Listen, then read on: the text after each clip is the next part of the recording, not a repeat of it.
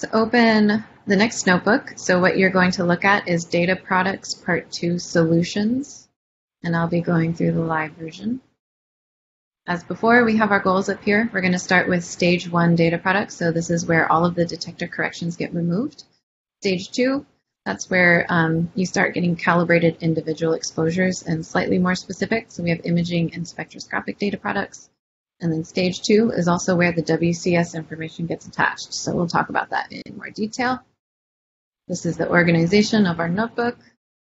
You also have bonus information at the bottom about JWST associations that you can dig into more if you'd like. And as before, you have your intro, your resources, reminder about all these different extensions that you might encounter. And so we're talking about Stage 1. So you're going to be looking at rate and rate ints. And Stage 2, which, I always forget when I double click. So you're looking at cal and cal ints.fits. And that's what you'll see in all of your files over here. Go ahead and do these imports. You have some more convenience functions to create images, create a slit image. So Stage 1, like Carl was talking about, all data goes through Stage 1, regardless of the instrument or mode, except for some very specific cases. It's called Cal Web Detector 1. We have the links and information for you here. I also have a link to a table that you might find useful as you're starting to explore the Read the Docs. This contains a full list of the data product types and their units as they come out of the pipeline. It's a little bit more complicated than we want to go through today, but I just wanted you to know that's linked in all of the sections below. So, as we mentioned, the input to Stage 1 of the pipeline is our raw uncalibrated file. This was extracted directly from the software Read the Docs, so you also have this in the Read the Docs. This also tells you which model is associated with all these different data product types, so that's pretty convenient when you want to try to play around with some of these data products. And the output for Stage 1, the standard output is a rate.fits file and a rateints.fits file. The rate.fits file is integration averaged, and the rateints is for individual integrations. Even if you only have one integration, you'll get it. And you'll get a rateints file with the one integration separated out. We also highlight some interesting optional data products. So this is not saved by default, but for those of you who decide to download the pipeline and run it yourself, you have the option to save out some more files if you're interested. And you can find all of the optional data products in the software Read the Docs. So let's go ahead and take a look at some of our slope images that we talked about. Get to the right place. We're going to call this rate image. We're going to use our data models. And the data coming out of the pipeline is going to be 2D because we have now fit a line to our ramp after all the corrections are made to get a count rate image. We're using the image model here. And the name of my file, I did not mention that up here. So you'll notice because of how box is. So this first entry is the box link, and then the second entry is the actual file name. So when I'm saying rate file brackets 1, I'm just grabbing this file name for you. Okay, and so let's also load in our rate image.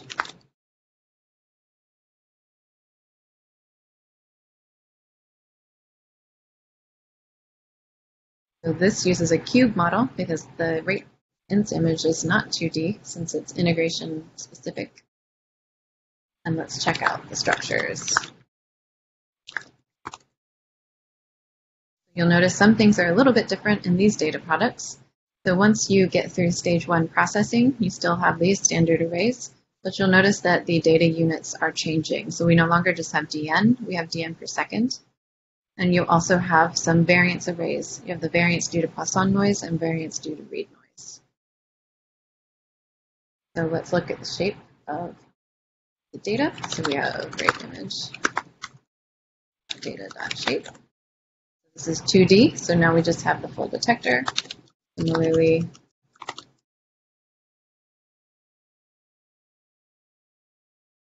I mentioned for the rate ints, they're special and the integration is saved separately. So let's create an image of our rate image. And now this looks much better. So you have the stars, and we have dn per second. And let's take a look at how the metadata has changed for these data products. So now you have some more entries in the metadata. So cal step tells you which calibration steps were applied along with which version of the software. Additionally, if you start to explore the pipeline in more detail, it tells you which calibration file was used, for instance, for the saturation limits, the super bias. And so this information changes slightly as you go through the pipeline and more information gets added. If you're using the FITS method, in order to indicate that a calibration step was performed, FITS uses S underscore. So for instance, if I want to see what, figure out the FITS keyword here for the linearity correction, it tells me I go to meta.calstep.linearity. Let's just double check.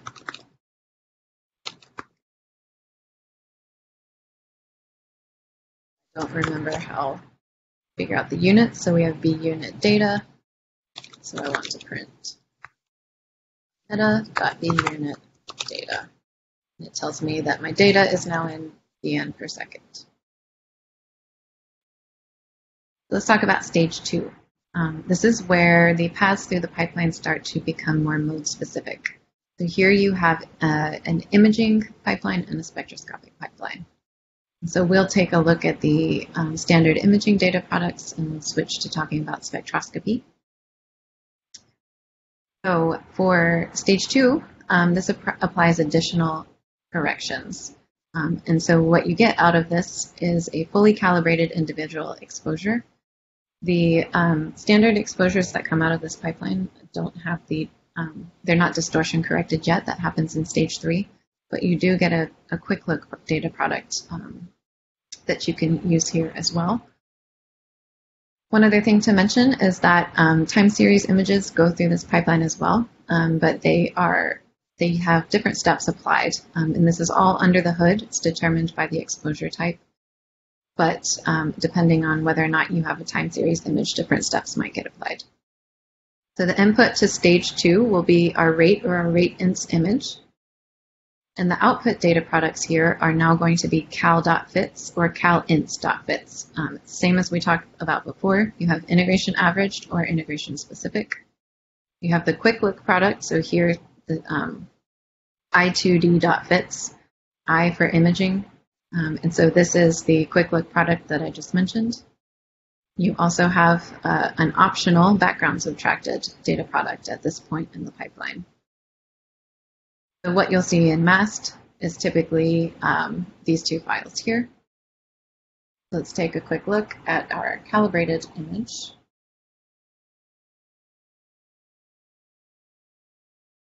Right.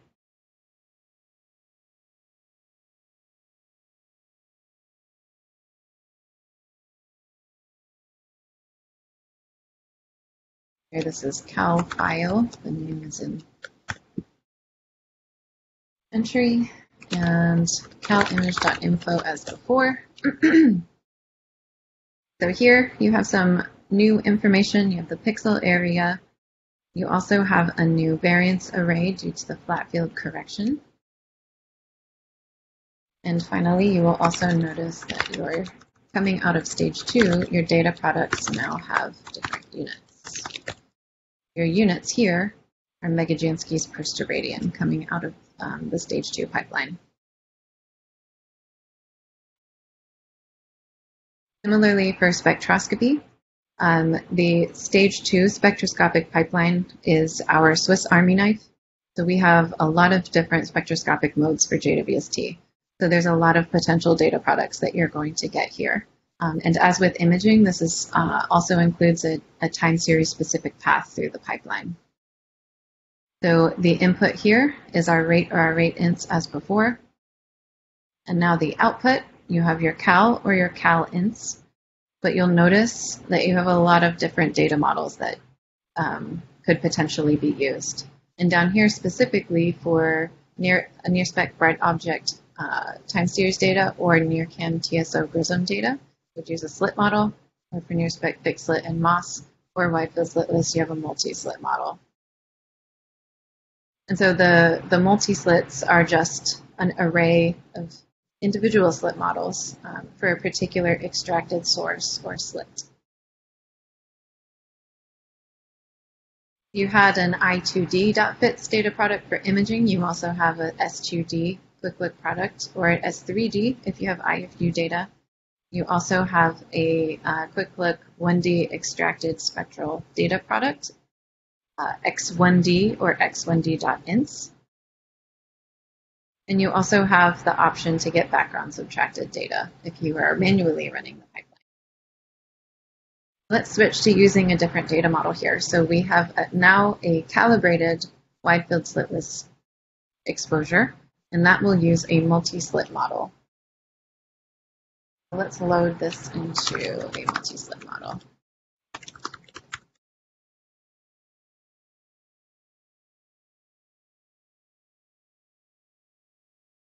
See what this looks like. Here you'll notice it's generally the same, except now you have slits down here. So you have one of these for each of the slits, or the traces that we saw in our exercise image.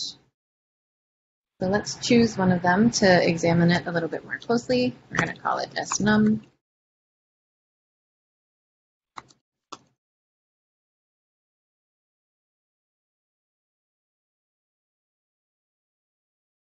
So here I'm accessing dot slits, that's here, and I'm choosing one particular slit. And I'm looking at all of the metadata for it.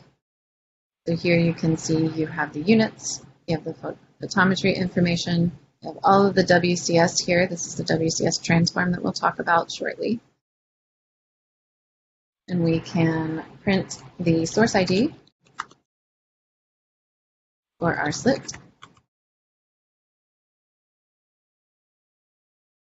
We can also print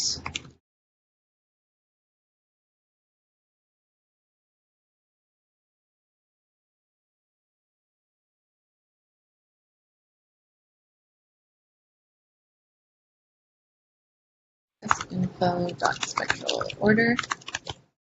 So here you see this is our source, and it's spectral order 1. Alternatively, you could get the source position.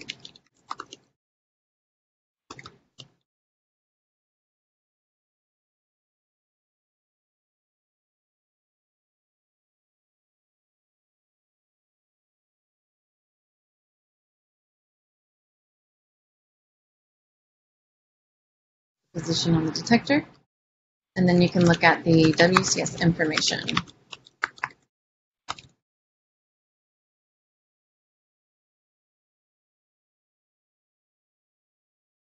We'll choose pixel 100 and to look at.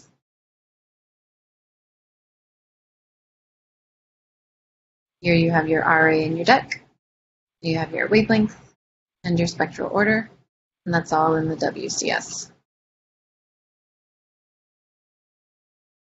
Everybody with me so far? Yes.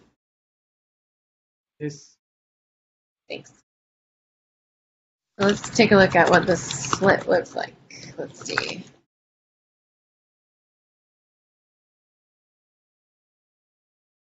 It's very tiny. It's only 10 pixels.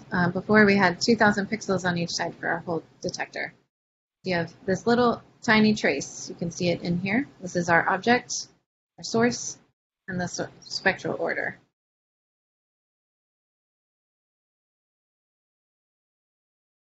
Okay. Now, what about a different data product? Let's switch to the x1d.fits file. So this is, we're going to start by looking at this using fits, so you can kind of get a sense of what is inside of this exposure, and then we're going to switch to using the data model because it makes it a little bit easier. Let's do fits.info, our x1d file. Here, when you read in the x1d.fits file, you'll see you have a whole bunch of extensions. And as you get more and more sources, you have even more extensions. And so what this corresponds to, we'll go ahead and get the headers.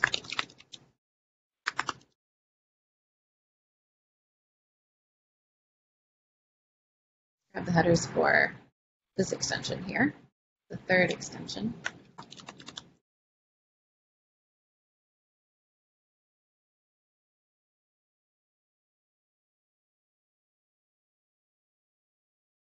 So for each extension, it's for one source and one spectral order. So instead, what makes our life a little bit easier is to use data models. And in this case, you would use a multi-spec model.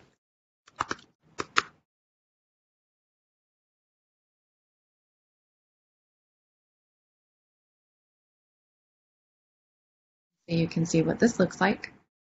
So here, all of that's contained in this spec array here. So all of this is now in spec. As an example, let's just take a look at the size of spec. You'll see that it's 13 because we have 13 sources and spectral orders here. Similarly, if I want to use spec, so for extension 3 that we were using before, since we're 0 indexed, we're going to use 2.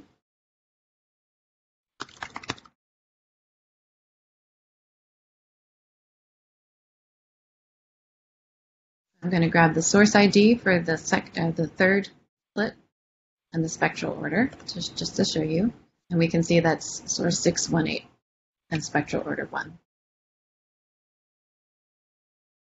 So those are some of the main data products that come out of stage 2.